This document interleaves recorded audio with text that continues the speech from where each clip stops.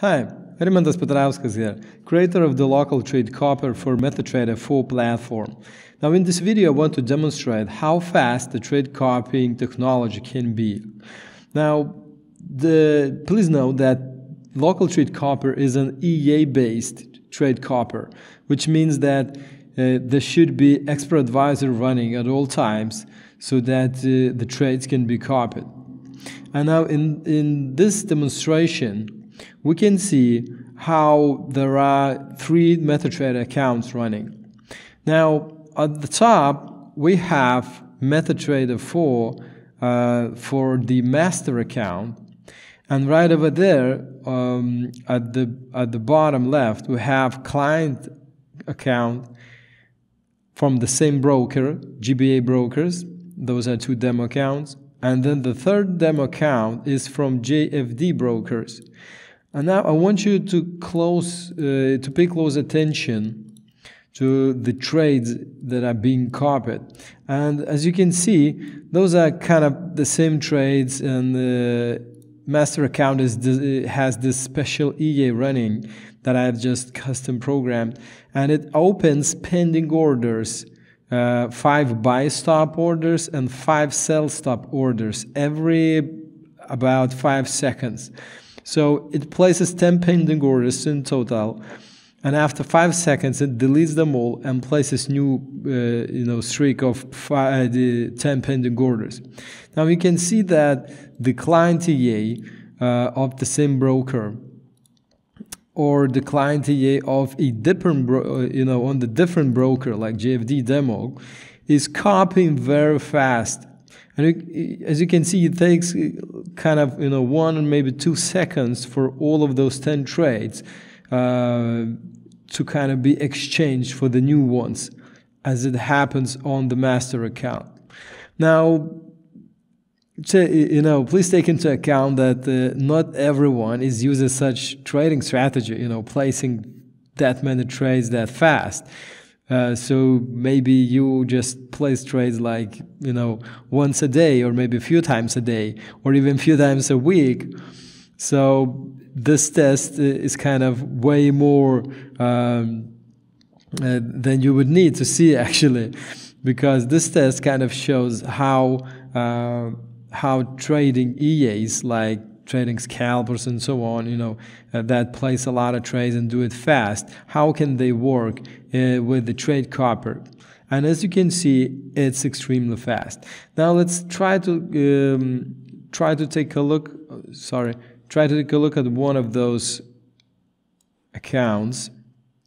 And as you can see, here is the client EA, shows me the execution delay detected during all this copy trading. Now, so far I have copied quite a lot of trades, I must say, and the minimum was the 7.9 milliseconds, and the maximum was 400 milliseconds. So I would say it's a very, very good latency, taking into account that I'm working on the computer right now, connected to my Wi-Fi. So I'm not even on my Ethernet connection. I'm not have any internet wire plugged into my computer. It's a Wi-Fi. So if you want to make it even faster, then you might be considering, plugging your computer in the Wi-Fi, into Ethernet connection. But in my case, it's a Wi-Fi, and it still copies very, very fast. Now let's take a look what are the delay times for the GBA brokers, because it also depends on the broker as well. And now we can see the minimum is 62 seconds and the maximum is 819. So the average is 94. So that's the most trades are copied like in 100 milliseconds or so. And you can see that it happens, everything happens so fast. Now I want to also explain about that maximum delay. So you might expect delays of more than averages, and it depends on your internet connection. It depends on a lot of things basically. So It could be the brokers delaying the trades. It could be that your internet connection is not good enough, or maybe you're using VPS that has not very decent internet connection, or maybe your computer is located like in United States and your broker is in Australia or maybe somewhere in Asia, and there's a quite far distance for internet like connection packets to travel, so it might take a second or so, and maybe that's the time that sounds like a lot for copy trading. But basically, if you want to improve it, you need to make sure that you have as much as possible, like the best connection possible you can get. So if your Wi-Fi sucks, plug a wire, like internet connection wire, into your computer and connect directly to your router. And if you still get like bad internet connection, like bad latency for copy trading, you should take a look that it's maybe not your internet connection. So you need to see what the latency is on your client. Let me just drag this window up right there, and if I click my left mouse button right over there, I will see what are the connection latency to my broker server. So in this case, with the GBE brokers, I have like 40 milliseconds. That's very good. If you see something below 100 milliseconds, it's very good, I must say, But if you need something better, if you like one of those rare traders with some high frequency trading strategy or whatever, then you should look for even better connection. But if you're someone that just trading occasionally, then below 100 is a perfect internet connection. And I would say below 500 milliseconds is quite a good internet connection. I would consider it, not much improvement there is needed. Now let's try to take a look at what GFD has to offer in this.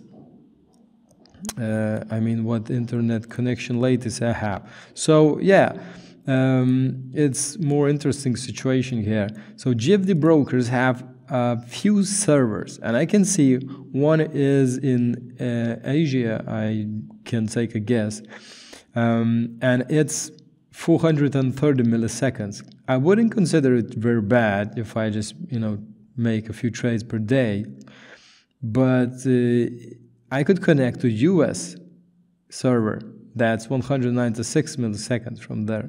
But of course, because I'm in Europe, I choose the best internet latency with the server from GFD brokers that they have in Europe, which is 40 milliseconds in my case. Now, of course, this happens automatically.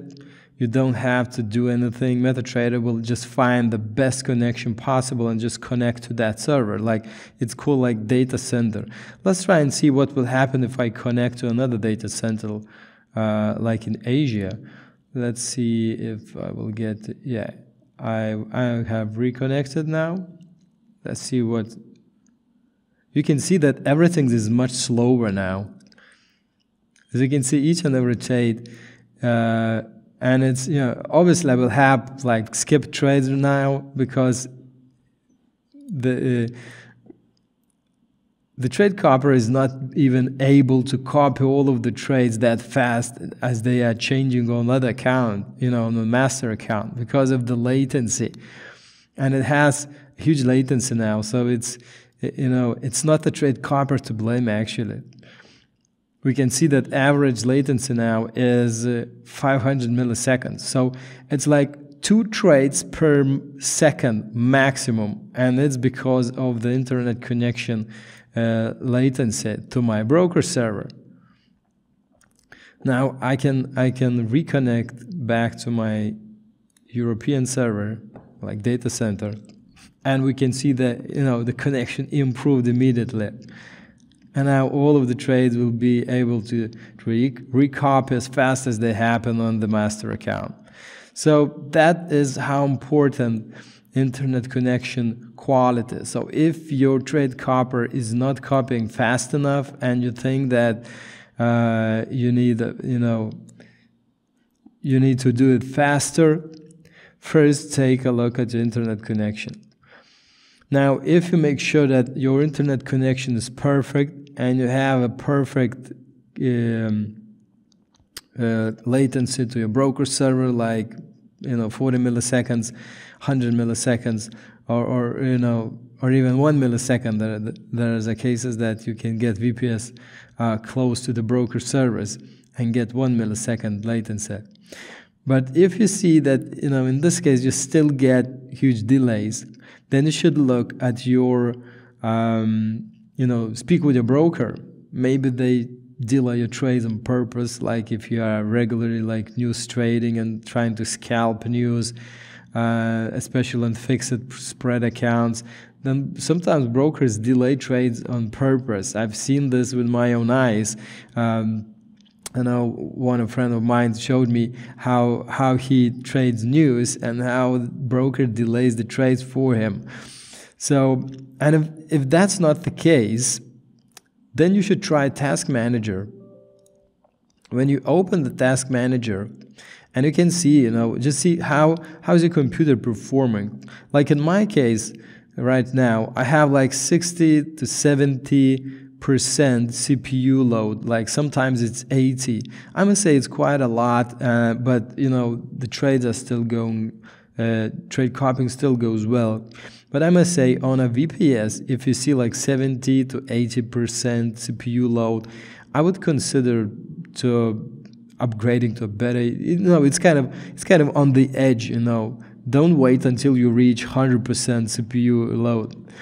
And as in terms of memory, 80% is in use right at the moment, but I would say it's quite okay, But if it was like 90 or 100%, that it's kind of where a risk can.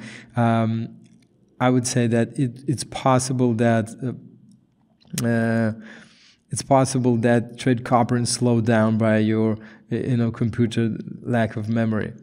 So another important thing to mention is that your trade copier might be slower because of this quite well-known glitch on the MetaTrader 4, as it cannot work on a 60-bit computers.